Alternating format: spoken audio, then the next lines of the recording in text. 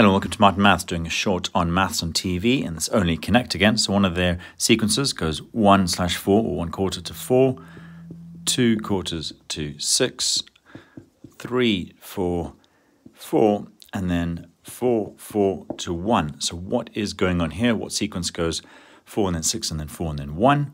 Well, actually it's combinations. So if I have 4 items, A, B, C, and D, there's 4 ways I could take one of them out there. If I have those same 4 and I want to take them out in pairs, so 2 out of those 4, there's 6 ways I could take those for A, B, C, or D. I wanted 3 of them, there's 4 different ways. And if I wanted all 4 of them, well, there's only one way I could do that. So that's Maths on TV with Only Connect, a combinations example. And if you look at that, there's 4 different ways I could choose those letters. There's 6 ways I could choose 2, 3, 4, and 1, 1. One of those 4. Thanks.